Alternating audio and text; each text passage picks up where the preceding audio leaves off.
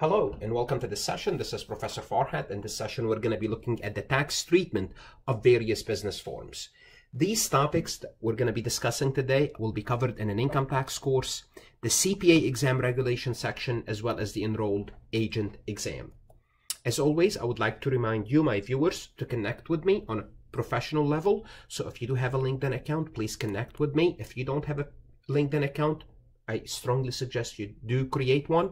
I do have a Facebook page, so if you like my Facebook page, and you are welcome to connect with me on a personal level. You want to make sure you subscribe to my YouTube. This is where I house all my lectures, and I have over 1,500 lectures, including accounting, tax, and auditing. I have a LinkedIn account, as well as Twitter, and a website where I house all my courses organized by chapter. In this session, we're going to be looking at the various business forms. So this is basically an introduction. This session is an introduction to many other business forms, okay? So I'm going to be mentioning S corporation today, partnership, C corporation, and I'm going to be saying we're going to see those topics much more in details later on. Because when you operate a business, you can operate a business under different forms. You could run your business as a sole proprietorship. You could run it as a partnership.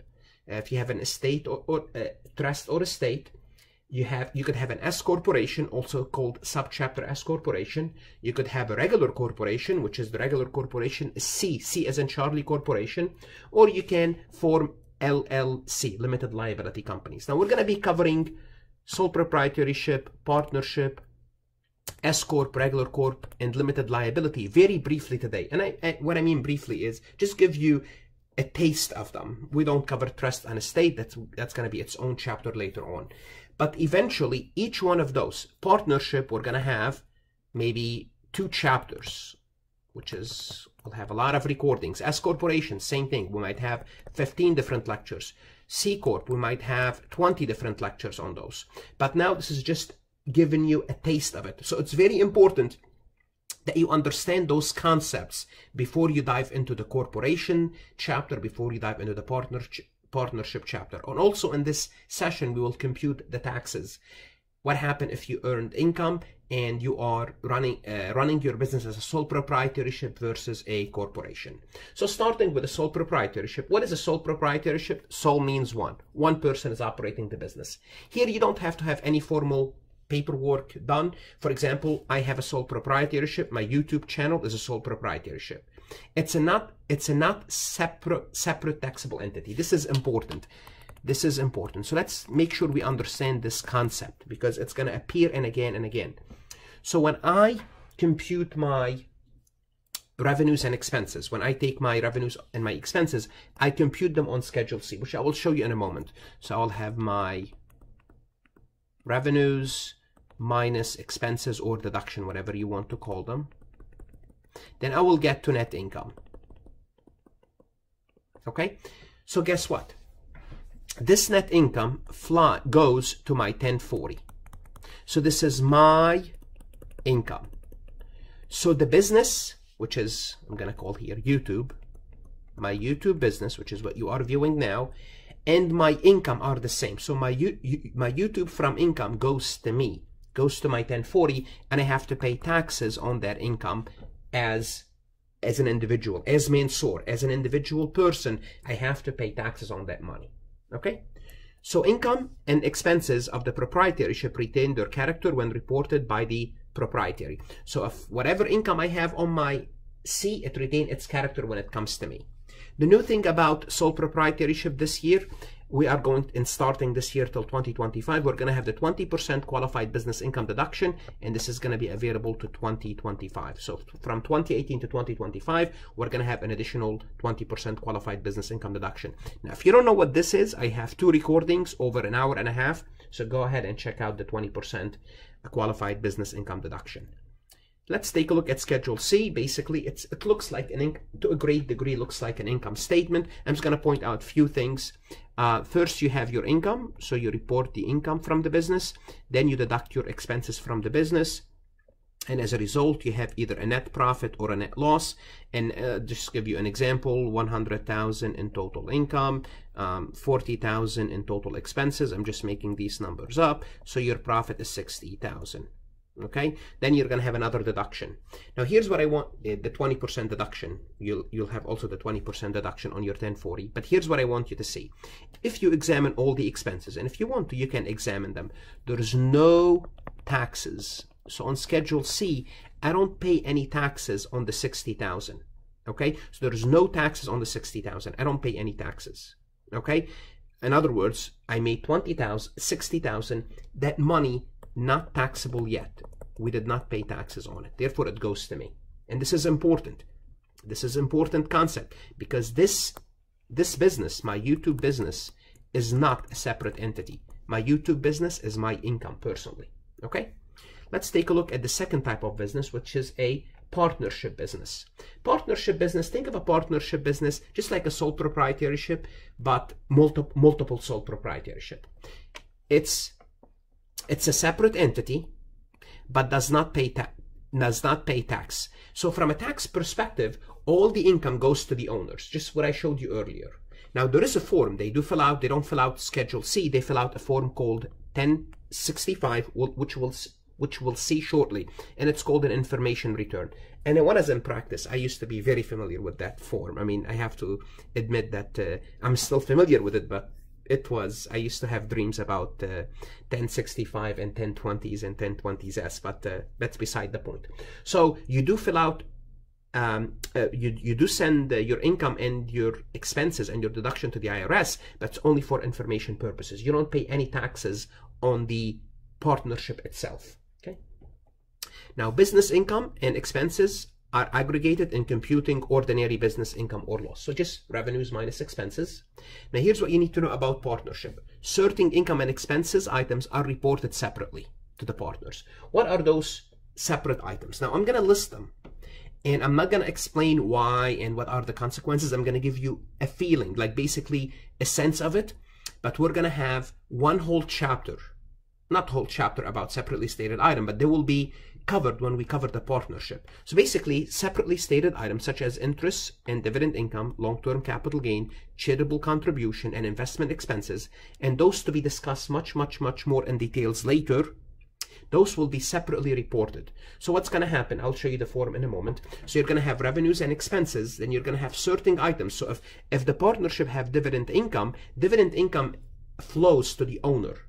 If they have any interest flows to the owner. If they have any long-term capital gain, it flows to the owner. It's not part of the 1065. Okay. So partnership ordinary income or loss and separately reported items are allocated to the partners according to their profit or share, a profit and loss sharing ratio. So whatever, if the business made a profit or if the business incurred a loss, and you qualify to get 20%, you're going to get 20%. Also, if they have separately stated items such as interest, dividend income, long-term capital gain, those are also allocated to you separately, and they're allocated through a form called K1. Again, if you prepare taxes, and you'll be very familiar with that term, with that form, K1. Okay. So K1 reports partner share of partnership ordinary business income and loss and separately stated item. So on the K1, they will tell you how much ordinary business income you have from the business and what's your share of separately stated item. Actually, I'm just thinking right now, I'm not going to show you the K1 because I did not include it in this recording, but I could assure you when we cover the partnership chapter, I will show you a K1. So now I'm going to show you the 1065. Each partner reports those items on his or her own return separately. And this is what a 1065 looks like. Pretty much like an income statement. You have a section where you report all the income. Then you have a section where you report the deductions, which are the expenses. Then revenues, income minus deduction gives you the profit. Then what's going to happen to that profit? It's just work up some numbers real quick. So you have total income all in all 100,000, and total deduction all in all ordinary business deduction, total deduction, let's make it 40,000.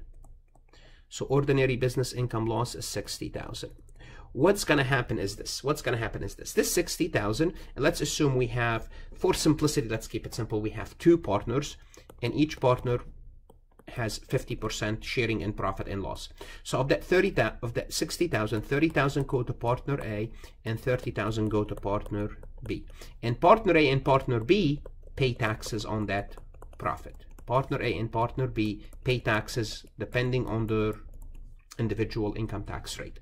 So notice, if you examine those deductions, if you examine the deductions here, there is no taxes. So the partnership doesn't pay any taxes on the profit. There's no place where you pay, okay, here's your taxes, pay taxes on that profit. You don't. The profit goes to the owner, and the owner pay taxes on that profit. It's a pass-through entity. Just like sole proprietorship, the income goes from the owner, the income goes from the business to the owner. Same thing with a partnership. Now, I don't want to simplify this, but I have to simplify this. There are many types of partnership. There's a general partnership, limited partnership, LLC, so on and so forth. We're talking about partnership in general here. The next thing we're going to look at is you could operate your business using an S Corp. Okay, an S Corp is a separate entity, but only pay taxes on the built-in gain. Don't worry about the built-in gains now. We'll talk about this later. So here's what I'm going to tell you. From a tax perspective, although it's named a corporation, from a tax perspective, the S corporation is like a partnership or a sole proprietorship. What does that mean? It means the profit from the business goes to the owners and the owners pays taxes. So simply put, sole proprietorship, a partnership, and S corporation, the three forms of business, the profit goes to the owner. The owner pays, the profit goes to the owner, and the owner pays taxes on that profit. Okay? Although partnership and S corporation are separate entity, the taxes is not. The taxes goes to the owner. Okay? S corporation, they filed a form called 1120S, and again, when I was in practice, during the tax season, we would prepare many of those. Okay? Similar to partnership taxation, ordinary income or loss flows to the shareholders to be reported on their separate return, and we also have certain item flows through the shareholder and return their separate character, which are called separately stated items, like long-term capital gain, charitable contribution, anything that go through the S corporation, they are reported separately. Now you might be saying again why. You will see why later on. I don't want to kind of explain this because it takes time to explain it. So the S corporation, I'll explain it later, but not in this session. The S corporation, ordinary business income or loss, and the separately reported items, again, we're going to be talking about those much more in details, are allocated to the shareholder according to their stock ownership interests. Okay, that's all what it is. And we prepare we prepare something called, we prepare the income and deductions on 1120S. Notice the word S. S4, S corporation. So we report the income, again, $100,000 of income, $40,000 of deductions, and $60,000 of profit. And let's assume we have two owners. Again, let's keep it simple. We have a 50%, one person owns 50% of the company and the other owns 50%. What's going to happen? 30,000 goes to A, to owner A. Notice I'm using the word owner because it's kind of a corporation. And 30,000 goes to owner B. And they pay taxes. A and B pay taxes on that profit, Notice if you examine all the lines here, there's no taxes. So the business don't pay taxes. Who pays taxes? The owners of the corporation. The money goes to them and they have to pay taxes on that money. Okay? So let's move now to C corporation. And this is when we refer to a corporation, when we just say the word corporation in the real world, what we really mean is C corporation. This is what we mean by regular corporation. Now we are talking about really a different animal here, a different type of business. C corporation are subject to an entity level federal income tax, which result in what's known double taxation effect. Now, C corporation, what's going to happen is this. They're going to compute their revenue, they're going to report their revenues minus expenses. They're going to get to something called, those are not the technical word, but I'm just illustrating the point. We're going to get to something called profit before taxes. Then the corporation's going to pay taxes, and it happens to be now 21%, which is easy. Then we're going to have net income. So what's different about C corporation? The corporation itself will pay, will pay taxes. This is what's special about C corporation versus S corporation. The corporation S, which is what we saw here, no taxes. The corporation itself don't pay taxes. Who pays taxes? The owners. Same thing with the partnership. But C corporation are a little bit different. Okay.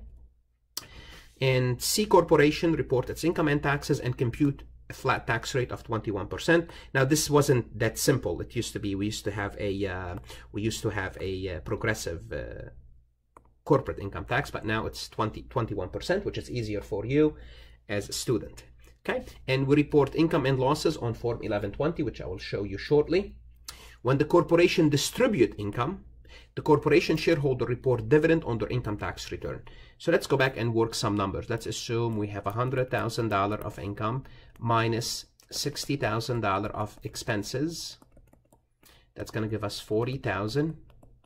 Then we're going to pay 21%. So let me just calculate this real quick.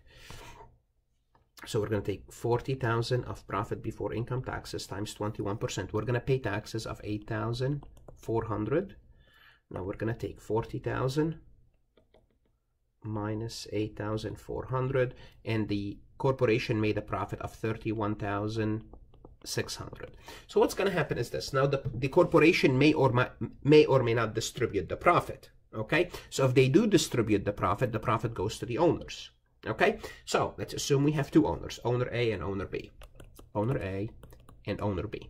Now, and let's assume also for simplicity to kind of make this, to illustrate the point, we're going to assume that the corporation is going to distribute all the profit and dividend, that's not how it happens in the real world. You don't have to distribute it, and companies don't distribute it. And for simplicity, I'm just going to go 50-50. So we have two owners. So owner A is going to get 15,800 of dividend, and owner B 15,800. Now notice, the profit from the company was taxed once here. Now what's going to happen, owner A will pay taxes on the 15,800. How much taxes? Well, it all depends on owner A tax rate. Owner B will have to pay taxes as well. And how much will have to pay taxes? Based on taxpayer B tax rate, whatever their tax rate, because each individual will have a different tax rate. So notice, we pay taxes twice on the same amount of profit. The corporation paid 8,400, then the owners will pay each whatever their amount of share is. So it's double taxation. And if you want to simplify it, let's assume they pay 10%. Each one of them pay 10%, just to simplify. So the taxes are paid twice. So hopefully you can see the point. Okay. Thus, income that has already been taxed at the corporate level is also taxed on the shareholder level. Okay, so double taxation stems from the fact that dividend distribution are not deductible by the corporation. So when they distribute the dividend, okay, the dividend is not deductible. So the dividend, when we distribute dividend is not an expense. Dividend is not part of operating the business. Dividend is part of financing, part of outgoing financing. So it's not an expense. So dividend is not an expense. So what happened? The government, they want to kind of alleviate this double taxation. What they did is they allow you an alternative, a special tax rate for dividend. So basically, we're going back to the qualified dividend income, and remember, it's taxed at 15%.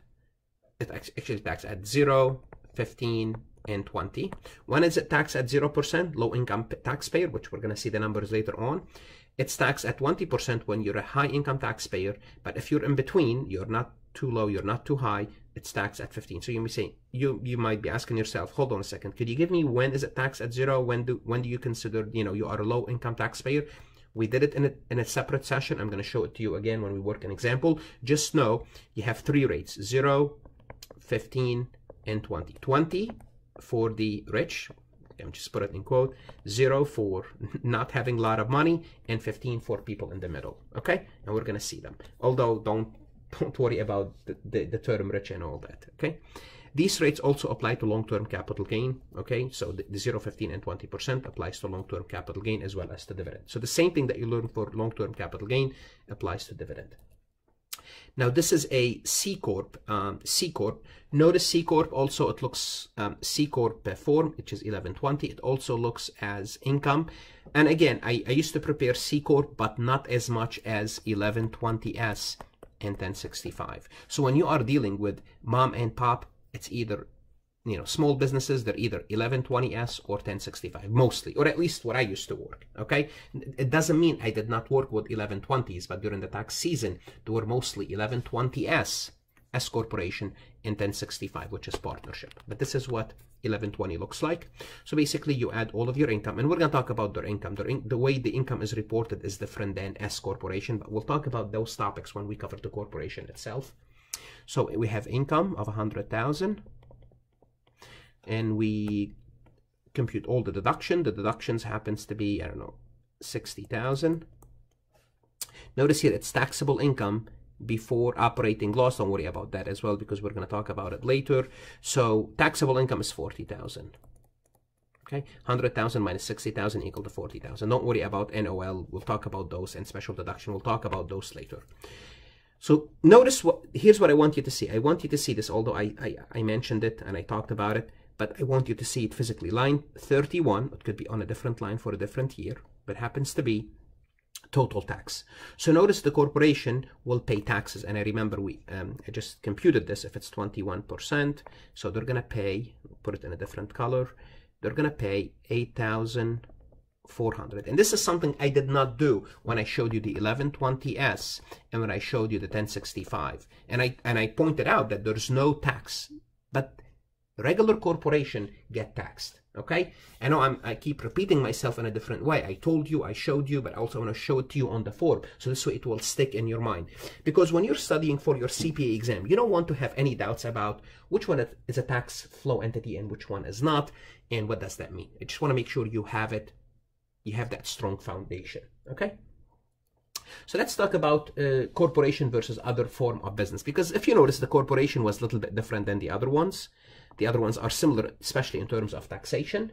When comparing C corporation to other businesses, there are a number of factors to consider. One is the tax rate. Now it's 21% flat rate, which is easier, but in prior year we used to have a schedule, which I will show you in a moment. The character of the business income is important. Tax attribute of income and expenses don't pass to shareholders. We don't have something called separately stated items for corporations. Okay, and you will see what does that mean when we talk about separately stated item. So if you have a tax favored income, you should not be operating as a C corporation. So let's assume your income comes from municipal bonds. Municipal bonds are not taxable. You don't want to form a C corporation and have that income flow through it, because the tax attribute don't goes to you. Okay, as well as capital gains. Capital gains, the same thing. There's no such thing as long-term, short-term capital gain. So you don't have any alternative or favorable tax, because the corporation deals with that income all the same. Same thing with business losses. Losses are not passed to the shareholder, but retained by the corporation itself. However, partnership and S corporation and Schedule C, you might be able to deduct some of that losses. Okay, employment taxes. Sole proprietorship taxpayer net income is subject to self-employment taxes, which is 15.3, and if you make too much money, there's an additional taxes. If you operate as a corporation, C&S wages are subject to payroll taxes. So you can be an employee and you're subject to payroll taxes. Now, what's the difference between self-employment and payroll taxes? Well, you just have to sit down and make your computation to see which form of business is more favorable for you in terms of employment taxes. But those are some of the consideration you would take into account if you want to operate as a C corporation or partnership.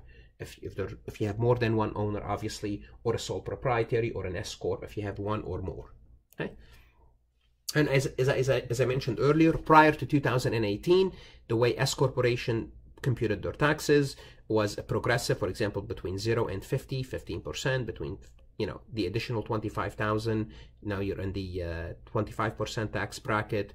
Then from 25 to 100, it escalates very quickly. 34. And from 100 to 335, you'd be in the 39% tax bracket, so on and so forth. We no longer use this. Now it's a 21% flat rate with the Tax Cuts and Jobs Act of 2017. Let's take a look at an example to illustrate double taxation. Also, I illustrated, but let's take a look at it from a more formal example. So let's take a look at this. L Corporation report taxable income of $100,000 in 2018.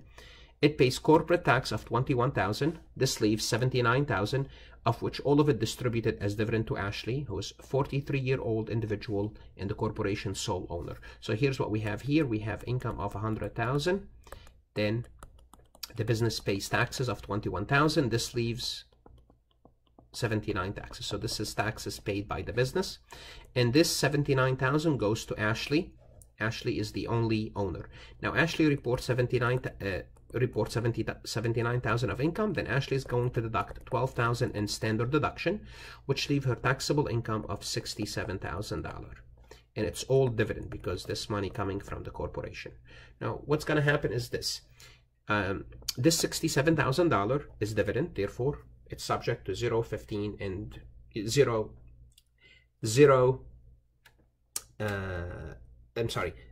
12 or 15, depending on her tax rate. So here's what's going to happen. The first $38,600, she's not going to pay any taxes on it. Why not? Because for the dividend, we have a special rate. Up to $38,600, you don't pay any taxes on this. So when she got the $67,000, the first $38,600, she's in the 0% tax bracket from a dividend perspective. Okay. Then the additional $100, it's subject to 12%, and you're going to see why this in a moment. 12%, not in a moment. I'll show you the sliding scale in a moment. Then the remainder, the $28,300, is subject to 15%. At this point, once you reach, so notice, so let me show you how this works. I know I did this before, you're supposed to know how to do this, but I will do it here. 38,600 plus 100, that's 38,700. So copy this number down, 38,700. Copy this number down. Notice up to 38,700, you're in the 12% tax bracket. As long as you are, but 0 and up to 38,000, I wish they made it 38,700, you pay 0 on your dividend. So notice, but no, the number is for dividend 38,600. Okay, so notice the additional 100. The additional 100, you pay either 12% or 15. You either pay your ordinary rate or 15, whichever is lower. For that additional $100, you pay 12%. Now, anything above this level up until you reach around 400,000, you'll pay 15%. So that's why the remainder, which is 28,300, is subject to 15%. Now, if you are asking yourself, what the hell is he doing here? Go back to chapter 3. Chapter 3 and chapter 13. In chapter 3, I explain this. Then in chapter 13, I explain this. You want to make sure you know this. Okay? So all in all, she pays taxes on her personal level of $4,257. So notice what happened. The corporation paid $21,000. I'm sorry, the corporation paid, yes, $21,000 in taxes. Let me highlight the taxes. The corporation paid $21,000 and she paid $4,257. So all in all, they paid taxes of $25,257 on that $100,000 of profit that the corporation experienced. Now let's assume Ashley operate her business as a sole proprietorship. What's going to happen is this. She's going to have $100,000 in profit. She's going to deduct her standard deduction. It's going to bring her down to 68. Then she's going to deduct $20,000 for qualified business income. Okay, and what's going to happen? She's going to pay taxes of $10,900. As a result, operating the business sole proprietorship result in $14,357 savings on her taxes. Okay, so basically, if you're saying how did she compute the $10,900, I'll show you how we computed the $10,900 in a moment. But hopefully, you see that the money is taxed once, which is $10,900. Now let's take $68,000. So what we do, we're going to go to the table, and we say, this is an individual and they fall within this tax bracket here. So the taxes are $4,453.50 plus, she's in the 22% tax bracket, 68,000 minus 38,700, and that amount is 29,300, and that amount we're going to multiply it by 22%. Plus 6,446 plus 6,446, and this is how we computed the tax. You should know how to do this. This is a review, but plus 4453, and that's the 10,900, and this is how you came up with $10,900 in taxes. So notice that profit from the business, if it's a sole proprietorship, it's only taxed once. Now you might be saying, why don't Ashley operate as a sole proprietorship? Well, there are other considerations which we'll see later, other than taxes, when you are operating a business. Okay, so let's take a look at a couple more examples. Okay, the first one is E&L, Ellie and Linda are equal owners in Other Enterprises, a calendar year business. During the current year, the enterprise business has $320,000 in income and $210,000 in expenses. In addition, they have a long-term capital gain of $15,000 and makes distribution to Ely and Linda of $25,000 each. So from the business, we make a distribution of $25,000. Discuss the effect of this information on the taxable income of Ely and Linda if they operate as a partnership. So what is the effect if they operate as a partnership? The first thing you need to know, the partnership is not a tax-paying entity. What's going to happen is this. They will take 320 minus 210, okay, and that's going to be the profit for the business, 110.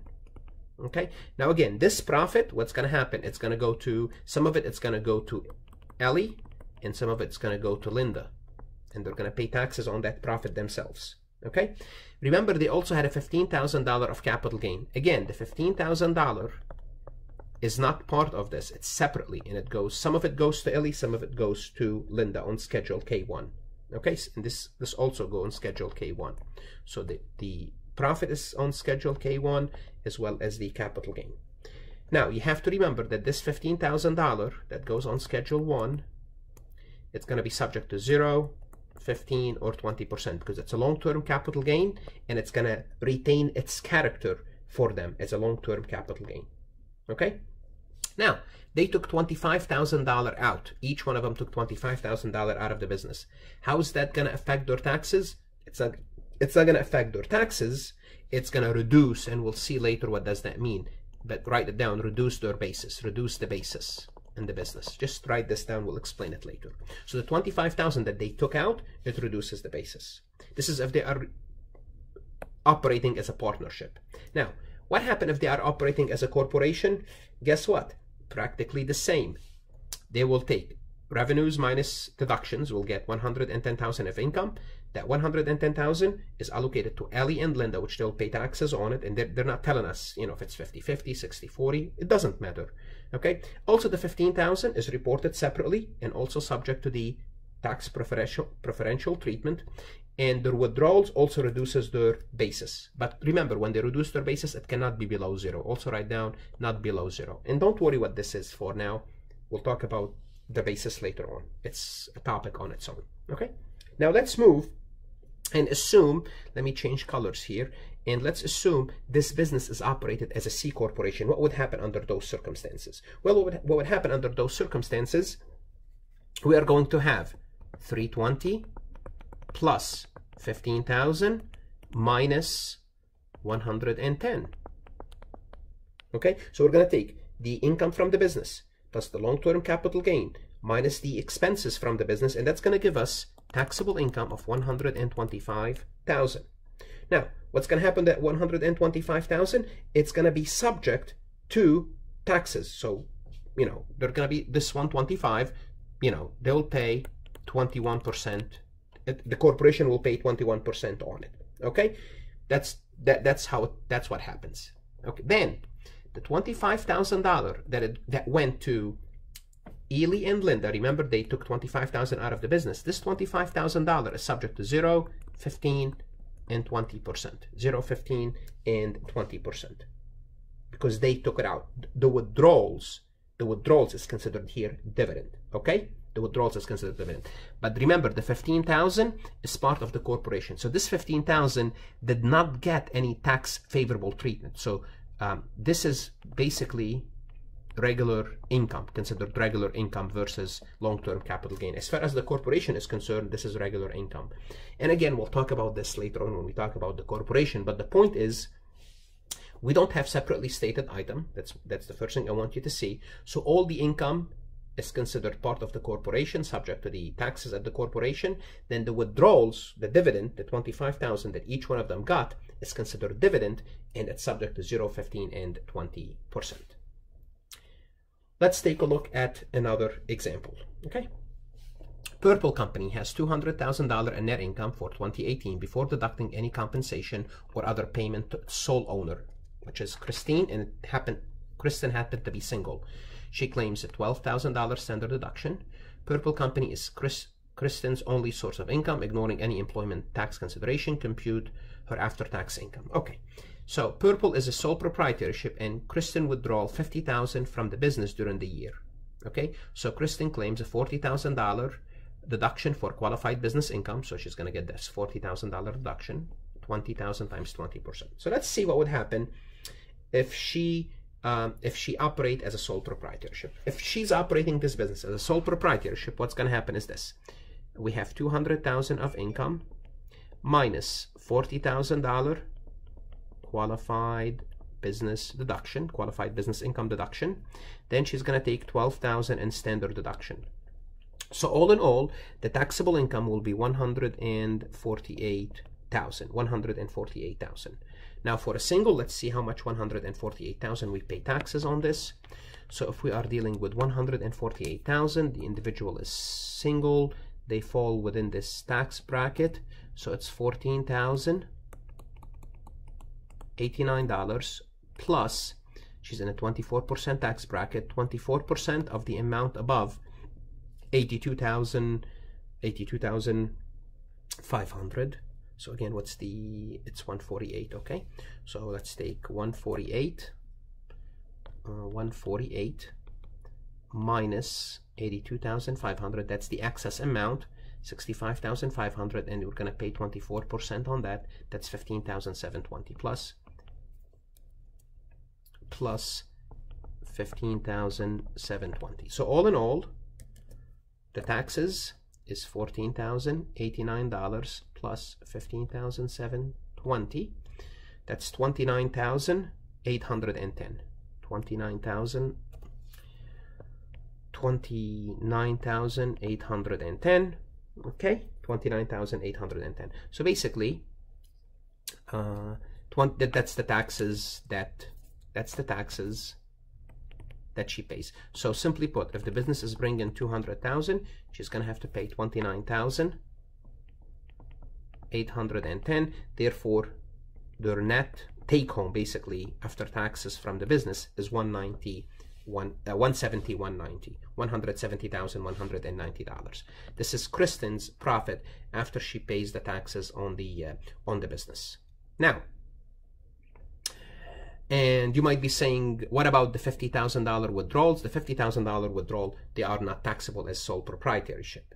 They're not taxable, okay? Because the whole business, the whole income is taxable to her. Now, let's assume Purple is a C corporation, and the corporation pays all of its after income tax as a dividend to Kristen. So here's what's going to happen now. Now we're going to have $200,000 of income before taxes. Then we're going to pay 21% taxes on this, times 21%. This is how much the corporation will pay. So times 21%, that's 42,000. Now 200,000 minus 42,000 in taxes, that's going to give us basically corporation after tax income 158,000. Now what we said all of this, all the 158 goes to Kristen in terms of dividend. So it goes to her. So 158 goes to her. Kristen's gonna take the standard deduction, 12,000, and that's gonna leave her with 146,000. That's taxable income. So notice the corporation, let me highlight this, the corporation already paid $42,000 in taxes on this 200,000. Then Kristen, her taxable income is 146. Now Kristen will have to pay taxes on that dividend. Kristen will have to pay taxes on that dividend. So 146,000 in taxable income, which is dividend. All of it is dividend. Therefore, it's subject to 0, 15, and 20%. So now I have the rates for you for the 0, 15, and 20%. So 0% applies for a single taxpayer, if the taxable income does not exceed, this is for married, single, 38,600. So up to 38,600, she doesn't have to pay any taxes on that dividend. Then, as long as a single, you don't get to 425,800, you would pay 15%. So let's see. We said she has 146. So Linda has 146,000 in dividend. So here's what's going to happen. Of the 146, the first 38,600. The first 38,600, she doesn't pay any taxes on it. Why? Because from a tax perspective, she's right here in this tax bracket minus 100. So up to, 12%. She's in the 12% tax bracket minus 100. That's why I wish they made it 38,700. Then that additional $100 to make it 38,700, additional $100, she either pays 15 or 12. She either paid the preferential treatment or her ordinary rate, whichever is lower. Her ordinary rate happens to be lower, therefore that's multiplied by 12%. She's going to pay on this amount, which is $12. Now, so of the 146, she already used up 38,700. So let's see what's left. 146, oops, not used up, already taxed. 146, we already taxed 38,700, which is technically only 100 was taxed, but the other is tax-free. What that left us with 107,300. Now we're going to take 107,300 and multiply it by 15%. Why 15%? Because her tax rate becomes 22, 24. Guess what? 15 is lower, they allow you to take 15%. Why? Because this is dividend. So we're going to take this 107,300 times 0.15. That's $16,095. $16,095. So $16,095 plus $12. Her total tax on a personal return, 16,107. That's her personal taxes. So notice what happened here. As a corporation, she paid on that 200,000. She paid personally 16,107, and the corporation paid 42,000. Notice, all in all, you know, that's more taxes than a sole proprietorship when we did, when we did A. Okay, let's take a look at C. In C, Purple Corporation is a C Corp, and the corporation pays Kristen a salary of $158. Now what's going to happen is this. We have $200,000. Then the corporation paid Kristen $158, which going to make, because in a corporation you can employ yourself. You can be an employee of the corporation, and that's a deduction for the corporation because you paid yourself. It's a salary. What's going to happen? That's going to keep the corporation with $42,000 of taxable income. Then the corporation is going to pay 21% taxes on this, which pays $8,820 in taxes. So the corporation pays $8,820. But remember, this $158, it's going to go on Kristen's W-2, so it's going to be her gross income minus the standard deduction on a personal level, $12,000. What's going to keep her with $146,000. Now she's going to have to pay taxes on this $146,000. This is no longer dividend. This is not dividend. Okay, this is not dividend. What she did is she took the deduction. Now she's going to have to compute her taxes. She's going to have to compute her taxes based on the $146,000. Therefore, you just come over here, and this is where she stands. It's $14,000 plus 24% of the amount above $82,500. So all in all, if we compute her taxes under this scenario, all in all, she will pay $29,330 in taxes between what the corporation paid and what she paid. So $29,330. Now you can do your comparison, saying, well, as a sole proprietorship, how much did I pay?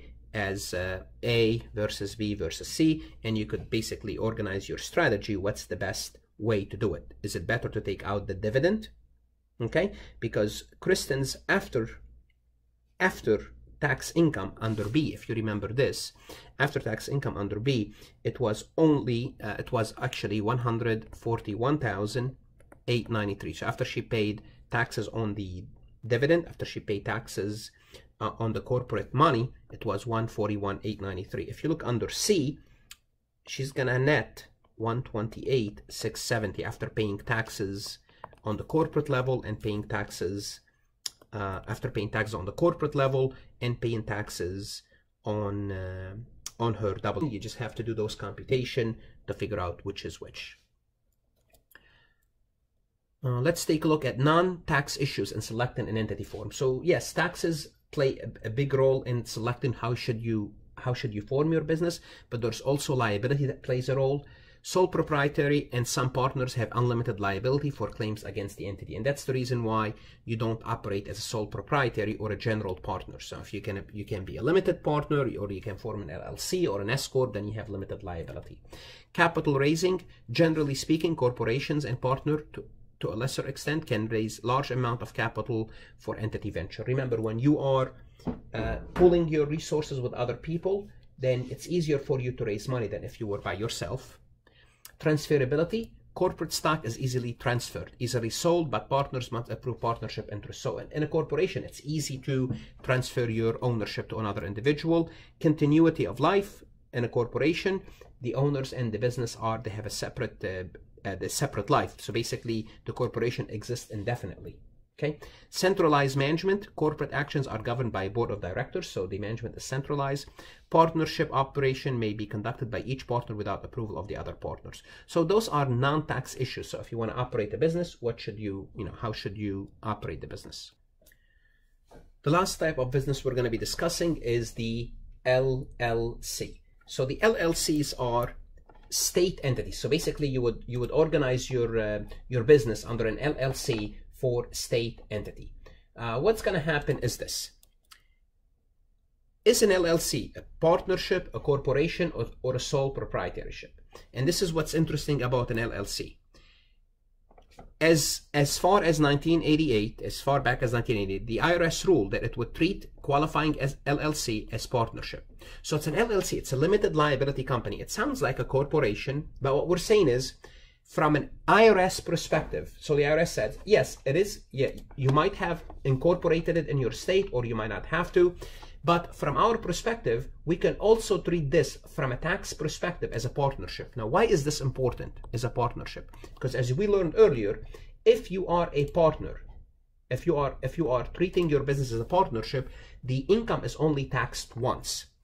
So what the IRS says, it comes with this disregarded entity term. Disregarded entity. Basically, they're saying, I don't care how you are incorporated under the state. I'm willing to treat you as a partnership. And you're going to see that now. You have to tell the IRS if you want to be treated as a partnership. So it's disregarded entity in a sense that I don't care how you are organized. I can treat you differently. I can treat you, although you're a corporation, if you want to be treated for tax purposes as a partnership, I will treat you as a partnership. So it gives you the best of both worlds. What's the best of both worlds? It's going to give you a major non-tax advantage. So from a liability perspective, you are still a corporation. From a liability perspective, you are a corporation. So from a court's perspective, you are still protected. But from a tax perspective, the IRS says, look, I am willing to allow you to be treated as a proprietary or a partnership for tax purposes, which is good. It means you're not taxed twice. So it avoids the double taxation. And there was a lot of confusion about this. There was a lot of confusion until 1996, when the Treasury Department issued a regulation saying, just all you have to do now to tell us how you want to be treated, check the box regulation. And by the way, owners in an LLC are called members. So simply put, an LLC is a blended form of business. It has a corporation characteristic from a liability perspective and partnership characteristic from a tax perspective. Partnership or S Corp, which is a pass-through entity. So now what they're saying is, check the box regulation. It allows the taxpayer, when you start a business, to choose the tax status of an unincorporated entity without regard to the corporate or non-corporate characteristics. So you don't have to tell us whether you are a corporation or a corporation, just tell us how you want to be taxed. But generally speaking, entity with more than one owner can elect to be classified as a partnership or a corporation. So you tell them if you want it to be a partnership or a corporation. Entity with only one owner, obviously the partnership is not an option, can elect to be classified as a sole proprietorship or a corporation or an S Corp as well. If you made no election, if you have a multi-owner entity, so if you are a business with many owners, it's treated as a partnership. If you did not elect and you are a single business owner, you are treated as a sole proprietorship. So this is the LLC. So this is what we mean by disregarded entity. They don't care how you are corporated or incorporated, just tell us how you want to be taxed, basically. And this is the form that you fill out, 8832. I'm not really familiar with the term that much, and it's not only this page, there's multiple pages, but this is the form that you will tell the IRS how you want to be treated. And this is a summary of the different type of tax treatment of business forms. For example, this is the sole proprietorship, partnership, S Corp, regular C. Basically, it's a summary of everything that we said. If you want to pause it and look at it, that will be good. Now, if you're studying for your CPA exam, make sure you understand these topics very well, because we're going to be covering each one of them. We're going to have maybe 2 chapters about partnership, 2 to 3 chapters about corporation, and 1 or 2 chapters about S corporation. So basically, what we're doing here in this session, we are setting the ground, and actually we're going to start with corporation. So the next topic I'm going to be covering is regular C corporation. Then we'll move into S, then we'll move into a partnership. But this is basically setting the ground, planting the seed for those topics. If you happen to visit my website for additional lectures, please consider donating. Good luck and study hard.